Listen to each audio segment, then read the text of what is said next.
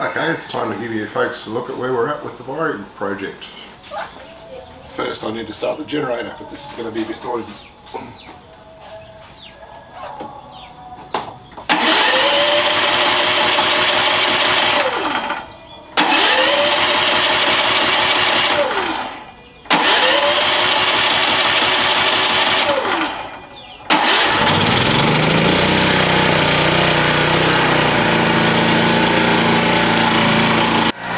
So we're in the back kitchen where it's obviously a bit noisy because the generator's just through the wall.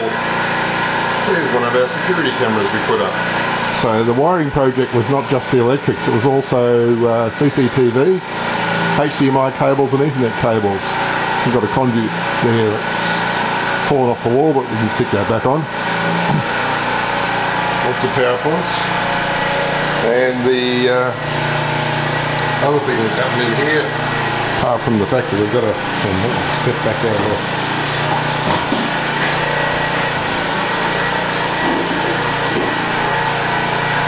We've got range hood in here, and also installed one of the kitchen sinks I brought from Melbourne. The guys did a bit of brick and concrete work, and installed that using the plain fixtures I bought just to prove the range hoods work. Yes, we have power, timer, yeah, okay. Yes, we have light.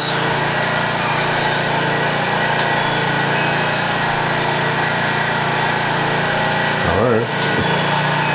Oh, okay, so it keeps on setting the time. And yes, we have fans. Turn it off again.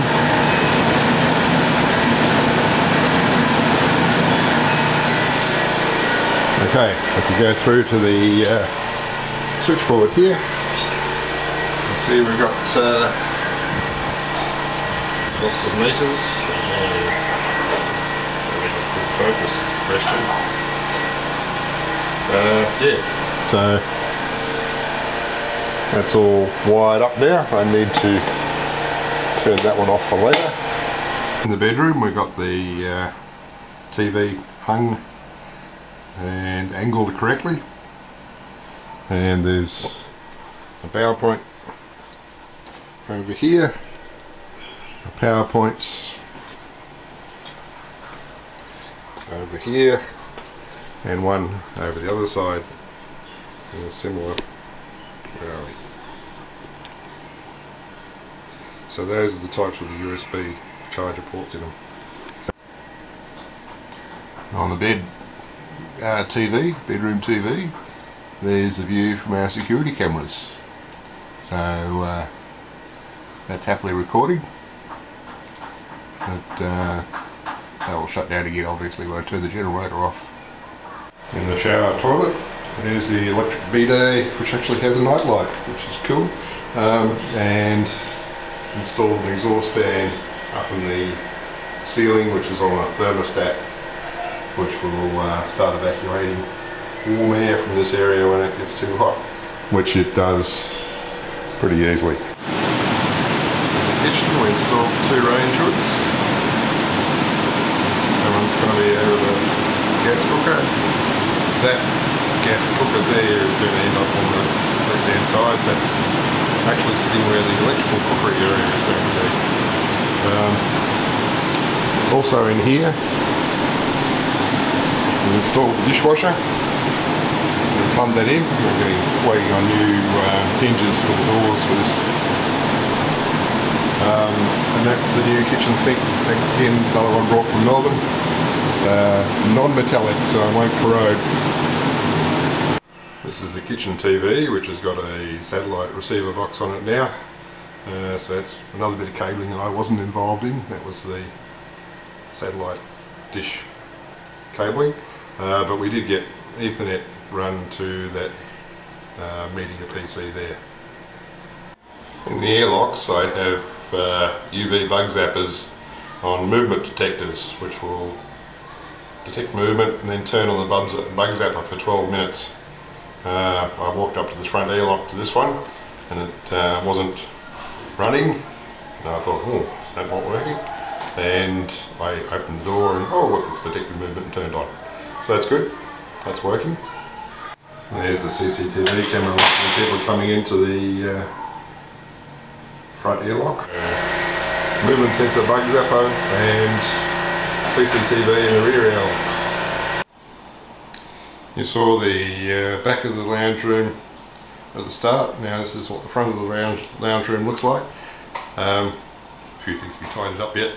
That big monitor there, that will end up on the back of the desk here in place of the ice machine and notebook computer at some stage, or when we get proper power.